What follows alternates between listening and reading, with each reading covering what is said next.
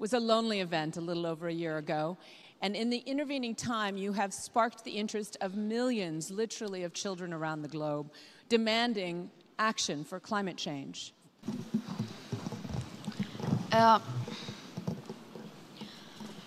My message is that we'll be watching you.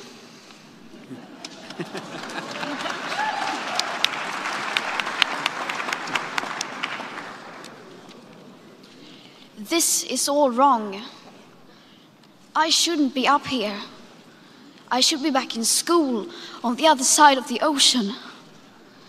Yet you all come to us young people for hope. How dare you?